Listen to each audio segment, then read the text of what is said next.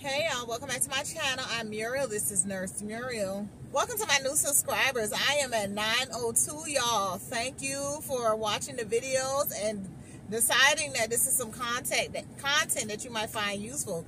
To my oldies but goodies, how y'all doing? I am Muriel and I'm a registered nurse of 4 or 5 years. For those who are new, and prior to that I was a licensed practical nurse, and I'm one of those nurses who prefer long-term care. This is just a little ride and chat with me. I'm on lunch break from my job. I came to get me some fish and wings, y'all. I've been eating fish lately. I don't know what's going on, but whenever I have lunch or I've been getting fish lately, it's been tasting so good. So this little spot here in my hometown has fish wings and fries or rice plate and coleslaw for $14.95, and you get a drink, y'all. I just think that's such a good deal. I've been coming to this facility through agency for the past since November of 2022.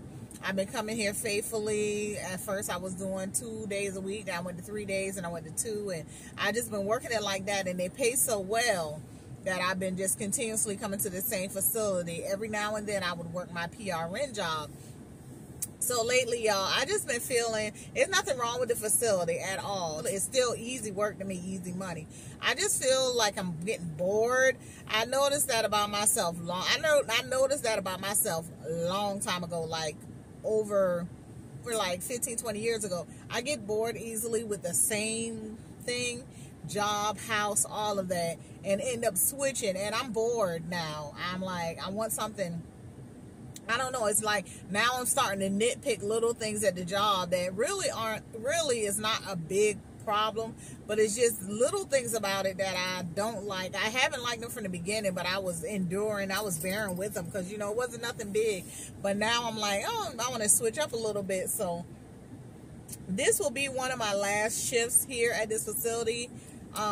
Instead of coming regularly like I've been coming, I'm going to come. It's going to be a little more sporadic. The only thing really that I nitpick about here is they don't have PRN orders like that for their patients. It's always standing orders, and it's like whenever a patient complains of pain or nausea or any complaint they have, we have to do like a standing order for it, and then we have to document for 5 days. That's 5 days, 2 shifts. So vitals, all 5 days. So when you're working with a group of 20, say you got 24 residents, and 5 of them have a complaint, you're now having a chart on those 5 patients every day for 5 days. Plus whatever's going on with any other patient who may have started a new medication or decreased a new medication. We even do vitals, y'all, y'all know I'm the type of nurse, I like to do my own vitals, but here I just haven't been able to do it because they have so many patients to chart on. They even chart on patients, y'all, vitals, if they transfer from one room to the next. Y'all, they chart if a patient goes from this room to this room, it could be on the same wing. If it's just a room change, they're doing 5 days worth of charting on that patient. Like, it's ridiculous, y'all. They just really documentation heavy here, and I think it's because they probably been sued so many times. You know, when a place every time something comes up and they get sued for something or dehead something, they always have a new plan, a new intervention, and it's just ridiculous, all the charting you have to do here. So I was like, you know, I just need a change of pace. A lot of the patients here, the good thing about it is a lot of them are alert and oriented. A lot of them can do for themselves. There are a lot of the patients here who are walkie-talkie, who can do for themselves. They're very much independent, and that leaves us running around looking for patients all the time because they don't stay on their floor. They be all around the building, and you got to be searching and waiting for them to come back to take their medicine and trying to catch them. Everywhere I work is just veterans, and it's just a lot of them are stubborn and they want, just being veterans, I guess. I don't know if that's how the military have y'all, but it's like it has to go their way. Things just have to be perfect. If a med is due at 1 p.m., they want it at 1 p.m. They don't want it at 1:05. You can come at 12:45 or something like that, but you can't at 1:05. It's a problem. Like, we have those type of residents there too, and it's just really getting to be like, I'm just getting tired of it. So I'm going to stop coming here for a little while. I really had to really had to think about this because they pay very well, y'all. And for me, I'm going to pick up some more time at my PRN. And my PRN actually pays $10 an hour less than what I'm making here, which it sounds stupid for me to do that because on average, I'm going to be losing out on like $240 a week if I just do 2 shifts. At both of them, it's like a $240 difference. Plus on my PRN, they take taxes out. So, but I just kind of reconcile myself with the fact that I need a change of pace. So I'm going to be doing more at my PRN. And y'all, instead of doing 2 12s, I'm going to be doing 2 16s to kind of make up the difference in the money.